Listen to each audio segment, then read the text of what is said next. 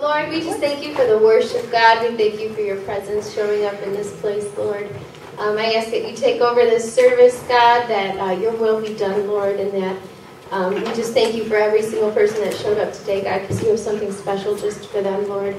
I ask that you bless this offering. Please bless it to Broken Chains Church, God, and bless the hands that are giving, and please bless the hands that are unable to give this evening, but that want to so badly. We just lift you up, God, and we praise your holy name, and we pray this all in your name, Jesus. Amen. Amen.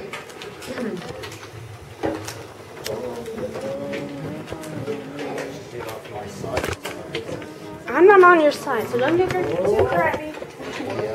Don't forget me. Gordon's over there eager to take your guys' money. Put it in her pot. As we get settled in, around the church there are little movie tickets for you. I'm going to show you a trailer to a movie that we're bringing here October 7th. It's called Holy Ghost, and it's a documentary. And so I just invite you to take a ticket. Obviously the movie's free for everybody, but take a ticket to invite a friend, okay? And the movie isn't about any kind of dramatic healings or miracles. It's about just the very fact that the Holy Ghost lives in every believer, and he's on this earth, and he leads and guides us. And so this guy that makes these documentaries said, let's just turn on the camera and let the Holy Ghost make a movie. So that's what he did. So I'm excited to bring that. We're one of 700 churches in the world to host one. And so I'm excited. I've only watched it like 5 times. I won't tell you how it ends or anything. They've already planned the sequel called Holy Ghost Reborn, which, wow, I'm like even more excited for that one because they give you a teaser at the end during the credits. It's like, what? So I'm so excited. So I encourage you, as you watch the trailer, I'm going to show you a few different trailers over the next month because it's only in 4 weeks. And so, yay! Yay!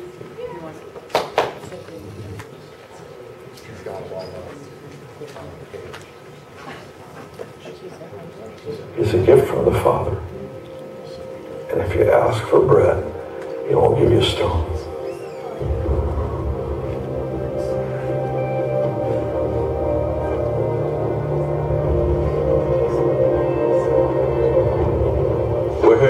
We're here filming a Christian documentary. Oh, really? Yeah. Oh, wow. Yeah, about the Holy Spirit. Yeah. All over the earth.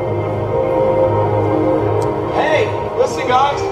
Before you go up in there, like, listen,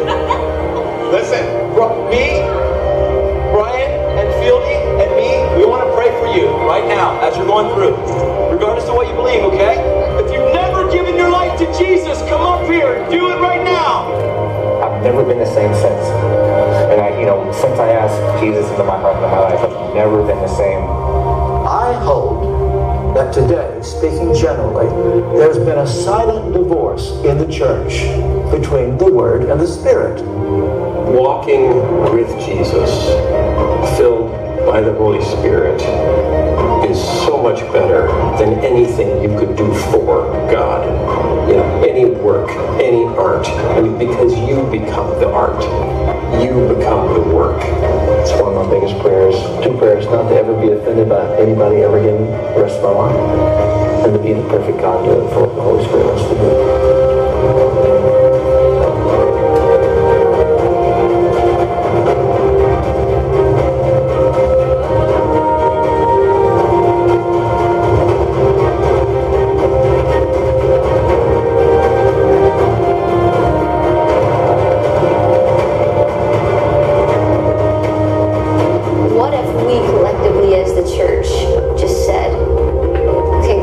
Boxes, no more limits.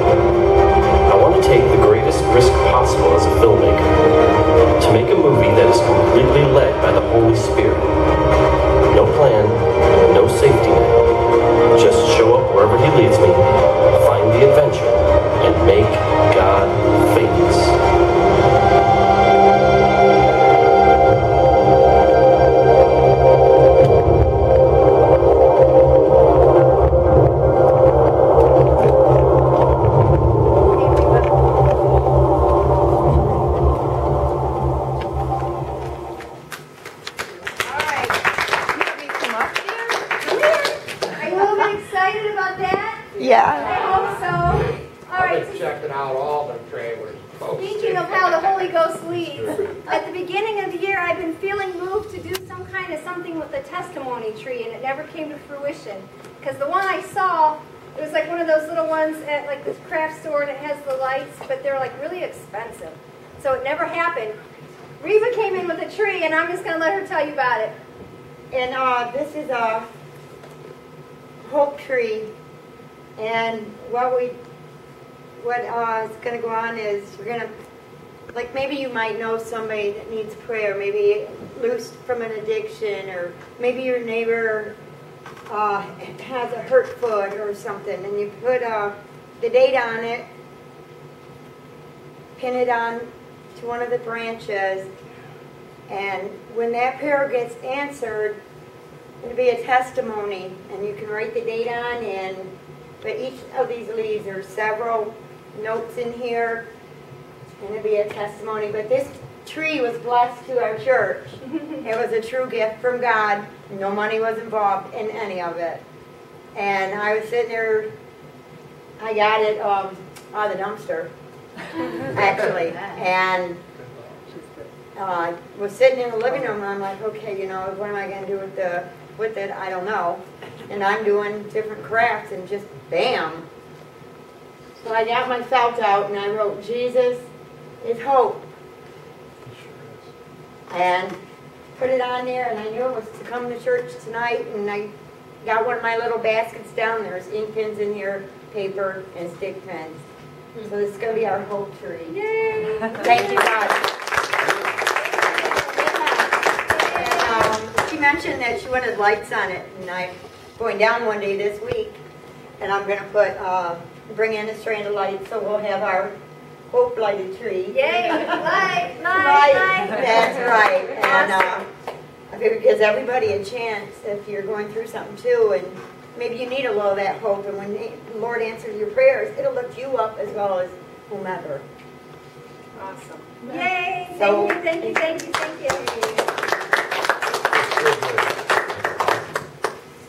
That's good. See, I've been learning to trust God more and more to where how we try to force things to happen and take my hands off and go, okay, God, when it just doesn't feel right, or it's just not, the provision's just not there, and you're tempted to make it happen, and God says, why would you do that when I've already got it planned, you know? And so it's so awesome. I'm learning patience. Love is patient. That's the first one, right? Yeah. You get that, the rest will follow. So as I'm learning love is patient, I'm better able to become kind and all that stuff. So that's awesome. God is good that way. Could I say one more thing? Sure. Last week when we were asked about helping out around, maybe at the shop or coffee maker or anything, I was like, I really wanted to, but I've been having some tight funds, you know, and it's been on my heart, you know, and it's like, well, you know, I really don't have extra gas. So today as I was coming, I checked my mail. Here's a letter to me, no return address. And I thought it was maybe my baby sister because it looked like her writing, but I don't know. I open it up and there's a piece of paper wrapped around money. So I have gas. I'm available to work in the store, or, you know, it was just like, oh God, because my phone was going to go off on the 15th. I done warned my mother. I'm like, the phone's not going to be on because I call her every day. Now the phone's going to be on and I'll be able to come and help do stuff, you know, and it was like, it never happened to me before, and I know it was, oh God, my friend offered me $20 on Friday, and I said, if you feel like blessing me, okay. I said, but God will provide, you know, He always does.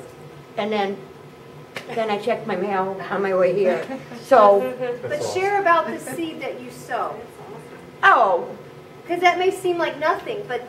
Well, what I do is, when I dumpster dive, if I find money, I always bring it here and put it in the basket, okay? And so you sowed a seed.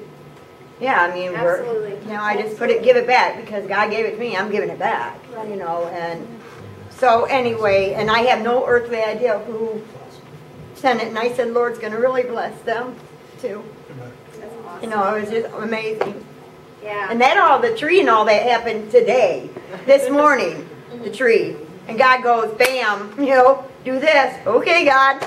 Yeah, when you give when you don't know there's anything coming, that's when that something's coming. Yeah. When we hold on to what we don't have enough of because we're in fear, that doesn't turn into anything. Right. And so she sows and she finds change or whatever and instantly sows it. It's not enough to pay your phone bill. But when you sow it, God magically causes much more to show up in the mailbox. That's just, you can't outgive God. Like this really is the spiritual truth. Like we can't help it. Right? So praise God for that. So I added to the change tonight. Thank you, God. Awesome. Awesome. All right, well, we're going to start the night with a poem, but then we're going to end with a different poem. So fill your poems at the end. Okay? All right, so last week I had passed out some scriptures for some people, and then I forgot to have you read them. And so this week they're going to help me with this poem that we're going to start out with. So I got this girl, or you can put the picture of the girl in the pothole or whatever there.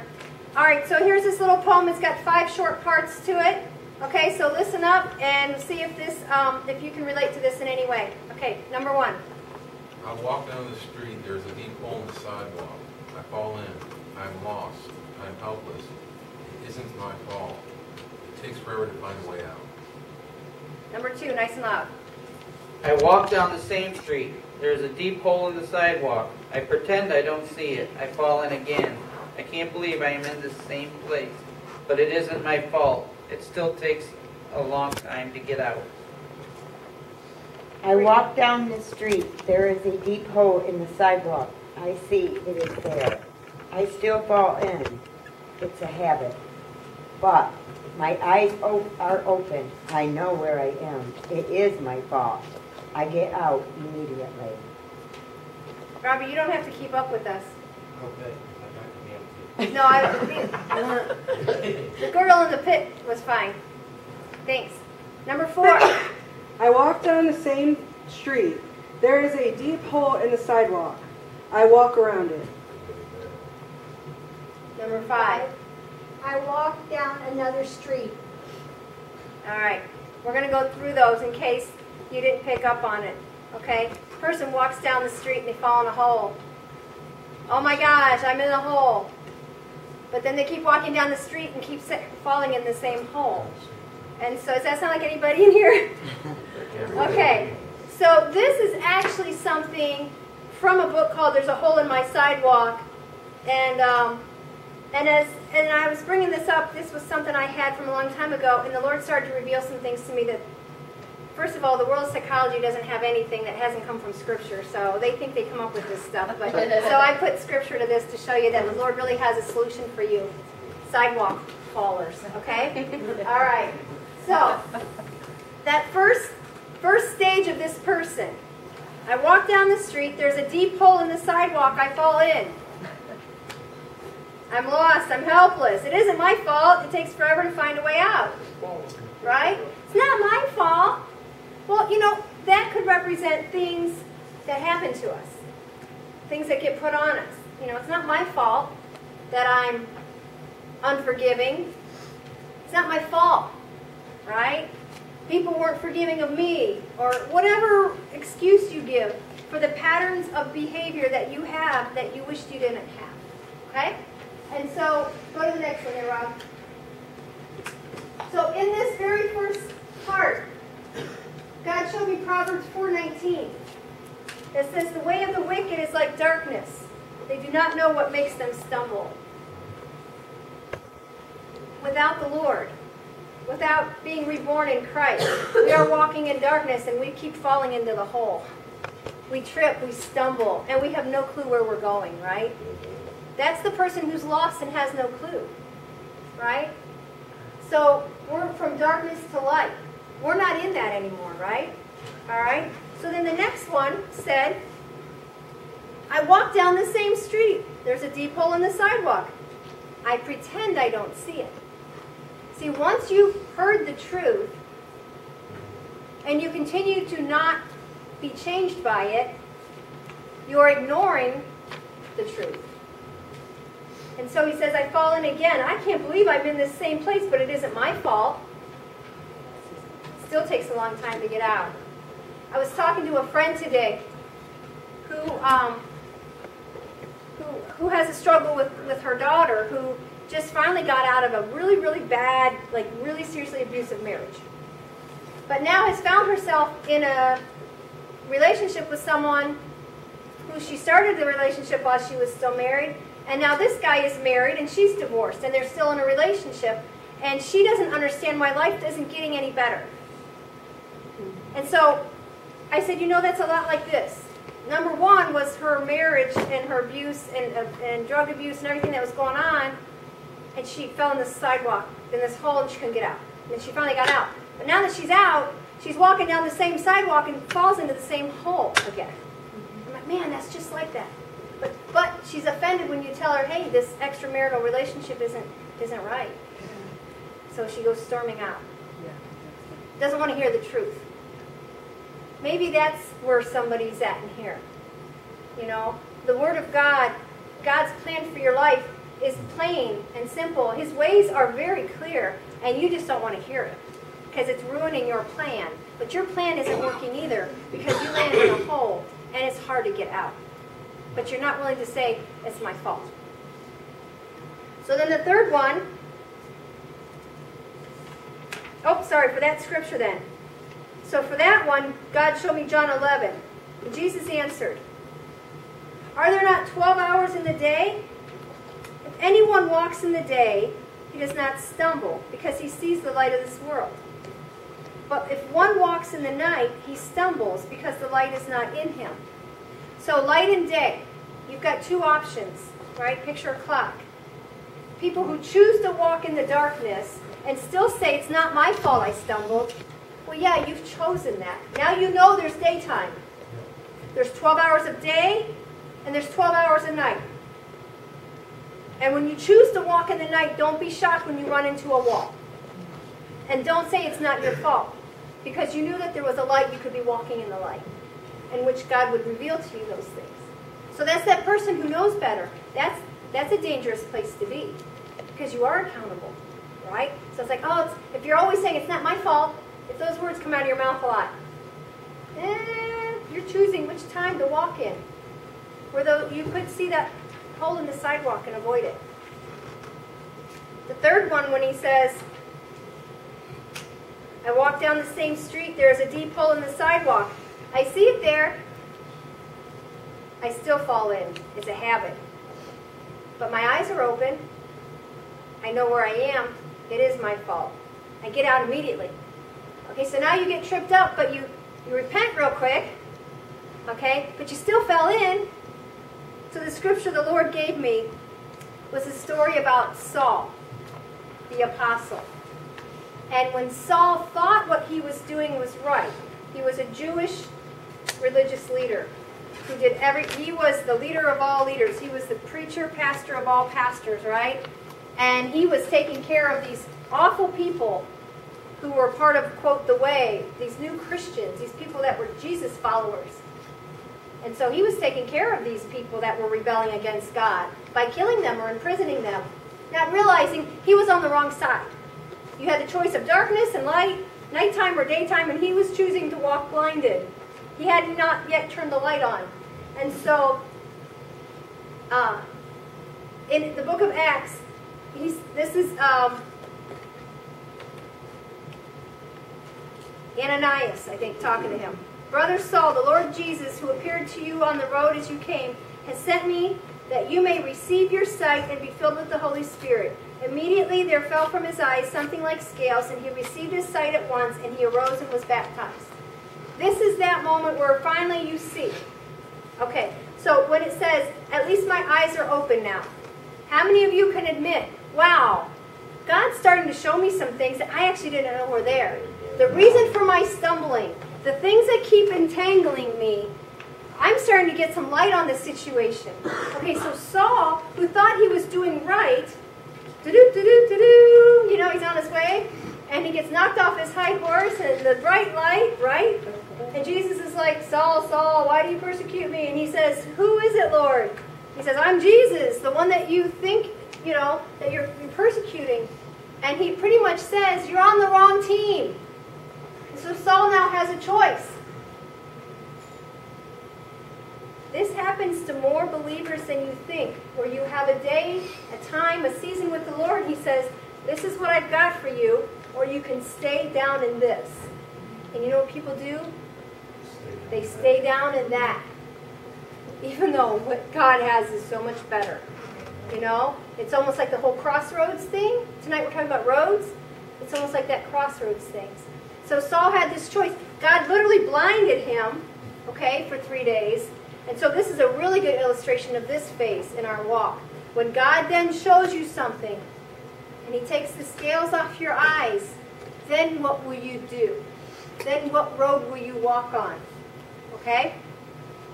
The fourth one, I walk down the same street. There's a deep hole in the sidewalk. I walk around it. A lot of people go, yay! Complete victory! Not really. Not really, because that hole is still there. Some of us have not so far run from the old life we were in, even though God says we're made new. We still, if this is the narrow road and this is the wide road, we're still right here, aren't we? Where did you get off the exit? Yeah, we're not falling in the hole anymore. We're walking around it. Okay? For this scripture, I look at 2 Peter. He said, for if these things are yours and abound, you will be neither barren nor unfruitful in the knowledge of our Lord, Jesus Christ. We're talking about good fruit. For he who lacks these things is short-sighted even to blindness, and has forgotten that he was cleansed from his old sins. The person who keeps falling or tempting or going close to those things and not completely running away from them, you've forgotten how much God has cleansed you from. You wouldn't entertain that stuff. Therefore, brethren, be even more diligent to make your call and election sure. For if you do these things, you will never stumble. For so an entrance will be supplied to you abundantly into the everlasting kingdom of our Lord and Savior Jesus Christ.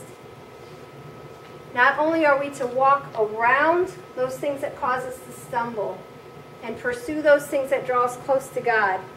The last one, I walk down another street. Doesn't that sound so much easier?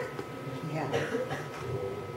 Doesn't that sound easier? Just to walk down a different street? You're not that person anymore. There's not anything left of you, of your past, of the junk that he's cleansed you from. Why would you even be on the same street where there's the hole that you used to fall in? Why would you even walk down that street?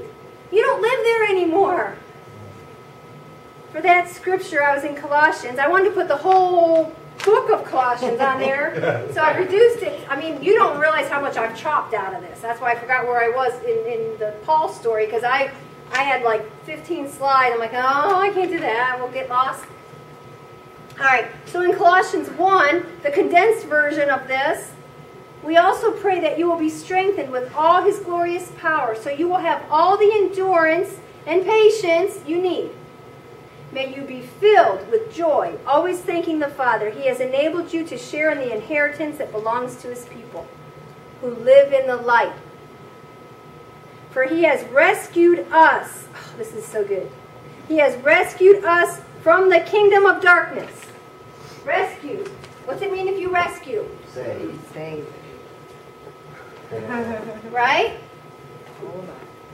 And transferred us into the kingdom of his dear Son. He has taken you from one place and put you somewhere else. Wow. Who purchased our freedom and forgave our sins. He purchased it. Remember, he didn't just choose one day, I'm no longer going to hold you sin against you. Remember? In order to forgive our sin had to be paid for. He said, not only will I forgive you, I will actually take the payment so that I can forgive you. That's nuts. Why would we be walking down the same road? Why would we even be anywhere in the old neighborhood where we lived in darkness? Why would we still live there? You know why gangsters can't get out of the gangs? Because they still live in that neighborhood. How about if you take one of them, stick them out in Iowa in the cornfields and give them a house and a new life? Guess what? They're out of the gang. That's not who they are anymore. They are completely someone else. Jesus did that for us. And yet we still go, why did I hit the wall again? Why did I fall in the hole again? Because you're not supposed to be over there. Not in your mind, not in your thinking patterns, not in your relationships, not in your pursuit of the Lord. Those old things, they're gone. He transferred, He rescued you out of darkness and transferred. He didn't just pull you out of darkness and leave you on the side of the road, like when you get out of jail and they drop you off at the courthouse off the bus. Half of you know what I'm talking about, right? And you're like, I have $2 and nowhere to go. That's not what Jesus did when He rescued us. He took us out of the jail and then put us into where? His kingdom. Da, da, da, da. Oh my goodness, that's good. Colossians 3. See, I jumped all the way to the 3rd chapter already. Since you have been raised to new life with Christ, set your sights on the realities of heaven. Realities of heaven. See, we think heaven and all that is like abstract, conceptual, it's for the future, but this is reality. God's like, you got it all backwards. This is temporary, and most of it's a lie. Right? What we see is a lie. But heaven is actually the real thing, right? The fullness of Christ is actually the real thing, where Christ sits in the place of honor at God's right hand. Think about the things of heaven, not the things of earth. For you died to this life, and your real life is hidden with Christ in God. That's your real life. As sons of God, that's our real life, right? That over in the hood where we were in the darkness, falling in the same hole, thinking victory is walking around the hole. No, you're still walking down the wrong road, right? Just not sinning is not victory. We're supposed to be living in the fullness of Christ. Like we're supposed to be living it and bringing and going back and rescuing other people, not just avoiding the hole. Amen. Right? All right, we got one person. And then in verse 5, so put to death. Ooh, that's strong words. Put to death the sinful earthly things lurking within you. Lurking means you're still on that road, avoiding the pothole. That's lurking. Have nothing to do with sexual immorality, impurity, lust, and evil desires. Don't be greedy, for a greedy person is an idolater, worshiping the things of this world. Because of these sins, the anger of God is coming. You used to do these things when your life was still part of this world. Yeah. But now it's time to get rid of not only that stuff, because that's not even going to be a part of your thought process anymore. And to add to that, it's time to get rid of anger, rage, malicious behavior, slander, and dirty language. Just to put some icing on the cake. Right? That takes the renewing of our mind. But that other stuff shouldn't even be in our thought process anymore. We're not that person. Jesus chose to live in us. Like, He moved in. Why would we entertain those things? So since God chose you to be the holy people He loves, you must clothe yourselves with tender-hearted mercy. So if we know what not to put on, a reminder of what we've learned to put on this year. Tender-hearted mercy, kindness, humility, gentleness, and patience. Make allowance for each other's faults, and forgive anyone who offends you. Remember, the Lord forgave you, so you must forgive others. So, it sounds like a pretty amazing contrast. So, it's not enough to continue to stumble. Your life in Christ should look nothing like your life before Christ. If it looks the same, I have to ask you to evaluate, is Christ really living in you? Did you just sign a card at a church somewhere and go, okay, I accept Jesus? Or did you actually put to death the old person, ask him to live in you, and then be raised in Christ? Because if you really then became born again and were adopted into his kingdom as sons, Jesus said, your father and my father are the same. We're brothers from a different mother, right? But we have the same father. That's pretty amazing. So we are equal sons with Christ to our Father. As much as God loves Jesus, he loves us. Guess what? The same Spirit that was in Jesus is in us. What are we doing with it? We're still walking in our old ways going, oh, I can't help it. It's who I am. No, it's not. That's who you used to be. But someone came and rescued you, paid the price, hauled your butt out of there, and put you in the kingdom of heaven. Start acting like a king's kid. Stop giving an excuse for living in the ghetto. Right? Yeah. All right. So it brought to mind the scripture about the narrow gate in Matthew 7. Right? And I love that picture because look at the things that we're supposed to have left aside. Coveting, idolatry, lying, lust, vanity, pride, greed. But what are we supposed to then be walking in? Faith, humility, truth, love, and obedience. Right? Enter by the narrow gate. For the gate, for wide is the gate and broad is the way that leads to destruction. In the Message version, or it was a New Living Translation, it said, wide is the gate that leads, what was it? The gate of hell. What was it? Highway to hell in the Message version. Called it the highway to hell. You got the narrow way and then you got the highway to hell. Does that maybe clarify it for somebody? And there are many who go in by it. Thank you, because I can't read those little letters. Oh yeah, thank you. New Living says, you can enter God's kingdom only through the narrow gate. The highway to hell is broad. Its gate is wide for the many who choose that way. But the gateway to life is very narrow, and the road is difficult, and only a few ever find it.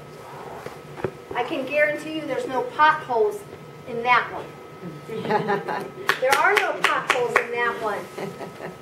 Because he rescued you from that dark road that you couldn't see where you were going, and where there was a lot of blame, and there was a lot of ugly, and he just transferred you to a different kingdom. Witness protection. You are somebody new. You can't even claim to be that old person. You can't even visit your past because it no longer exists. It's been wiped out. Like an adoption birth certificate. The original father has been wiped out in an adoption. The new father is listed as the father, as if he always was. And so when you're born into the kingdom of heaven, you've been refathered. And he's your daddy. So act like it. Right? All right. And so in Matthew 7, right after this narrow road, he talks about the tree and its fruit.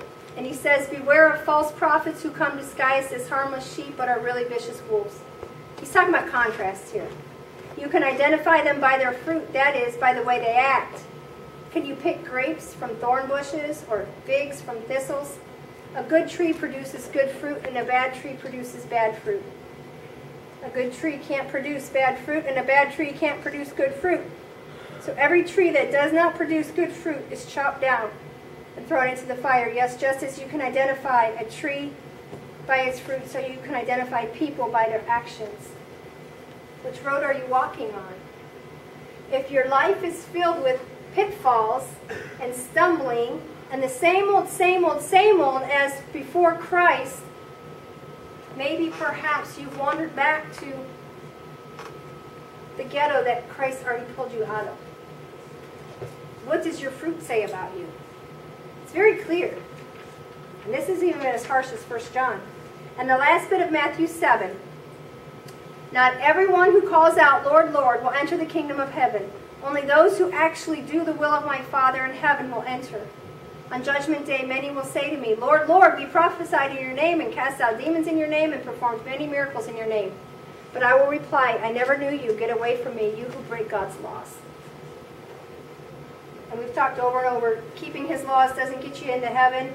It's his grace. But when you allow him to get into you, you will walk down the road that's led by the light of God in those ways. You will no longer be on this wide, broad path that leads to destruction. You will have chosen the other road. You will take the other street. We'll know you by your fruit. Your fruit is going to be identified by the path you're walking and the fruit you're bearing. Does that make sense? All right. Awesome. All right. And I want to close this morning, not ironically, really cool of God. See, the Holy Spirit puts it all together. Cool. Body ministry. So I read this poem that Phil wrote this morning that he posted on Facebook. I'm like, I actually get it. Like, I understand that one. And there's only about 3 poems he's ever written that I understand. Because I'm not gifted in the literature world. I'm not a big reader. Okay? I read little words. And so I'm like, I even get this. And he's like, you do? I'm like, yeah, I think it matches my message tonight. So I'm going to let Phil read what he wrote. You're on the spot. To all the righteous. Yeah, nice and loud. Can you turn facing them? Just because otherwise we can't hear. To all the righteous, what have you become? What twists and turns did you spin around on? When you came to the conclusion of right and wrong, did you forget where you came from? Now that you're free, did you truly escape? Now that you're flying, who is lifting your wings? Did you live upside down in a tree, out on the limb, black flags furled out over your body? Or is there a cloud obscuring your vision, leaving a vague notion of feeling, on occasion bumping into walls and flying for dear life in the opposite direction? Life has a freedom if you can listen to the winds of time that play through your mind. There are pieces of the picture that await to be seen beyond your 6 senses. The Spirit told me one night in a dream that every life in my life was sent to me, not by happenstance nor circumstance, but a revelation awaited to be unhidden. There were choices I didn't make. There were words yet to say. There were promises of love on pretense, and all excuses left me useless. But now I know your heart is a treasure, a story untold, a love tethered, a vision and a dream awaiting meaning, and these generalizations will give you no freedom. Still there is my next breath. What I will do with it depends solely on the love that was given. Yeah, Very good. Wow. Yeah. Thank you so much. Yeah, that's so way over my head. But I got some of it. So that's awesome. I praise God for that. So I just want to challenge you and encourage you tonight. God has rescued us into a new life. We are dead to our old selves, alive in Christ. The world should be able to see which road we're walking on. And if you continue to stumble in the same things, I just encourage you, get off the road and get on the path that He's made. It is narrow, it is hard, but leave those other things aside. You will never regret it. You'll never be like, man, I wish I would have gone back to where I came from. No, you won't. No, you won't. You have nothing to go back to. That person's dead. So you're living as a ghost if you do that. Amen? All right. So I encourage you to invite a friend to our movie night next month. And we have a lot coming up. For those who are interested in participating in the Susan G. Coleman Walk, that's this month, September 28th. It's a Sunday morning. Our team is the Cross Trainers if you want to come walk with us. And then October 7th is the movie. And either the next Tuesday or the Tuesday after that, instead of service, we'll be having the hot dog dinner giveaway ministry time for all the people that come for the trick-or-treating. And so we'll be collecting for that. Hot dogs, buns, and all that. You can see Callista for that event. We also have Project Homeless Connect coming up October 15th. If you are in need of basic services, housing, anything, I encourage you to see me or Pastor Rob about getting pre-registered for that event that you can attend on that Wednesday, October 15th, and be hooked up with every social agency in the region. They'll be there that one day. Plus you go home with a bag of groceries and hopefully a winter coat and some things. We're taking donations for that. Last year we handed out 100 coats, and we're looking at handing out 300 hygiene packs of shampoo, razors, soaps. Crazy, isn't it? That God blesses us and we just have it. Like, So I think I have like 6 bars of soap in my car. Woohoo! I only need 294 more. So God, multiply these loaves and fishes. Okay, so we have that coming up. So that's a lot going on, right? And so I just encourage you to be in prayer about those things. All right? Yes, ma'am. Could I say on this right road and wrong road, I was tempted really strong this past week on a couple of different things. And both of them were like booted out, like shorts. At one time in my life, I wore definitely Daisy Duke. And what I do with them, I sew them into purses. And I was really tempted not to do this with a couple of my favorite pairs, which I've still hung on to. Well, today, matter of fact, I zipped them shut, you know, awesome. So it's a purse. And then my ex-husband got a hold of me this past week and thought we were going to be an item. And he found out real fast that we are not an item. And he was around me one day and had to go back where he was. But you know, the temptation, because we go back 13 and 14 years old, he's a year older than I. I mean, we've always hung around with each other, have a daughter together, and etc. But he's been one of my strongest temptations on and off throughout my life. And I told him the other day, look, this chapter is ended. You know, we can be friends, I'll lift you up in prayer, but the book is closed. You know, and that's what I mean, in 2 strong ways I was tempted. And wow. It was really awesome to hear the message tonight, because it's like, I love you, Jesus, you know, amen to this message. Awesome. Amen. Praise God Amen. for that. Amen. Awesome. All right, prayer requests. Yeah, Chris. Just pray for Chris. Okay. Tony.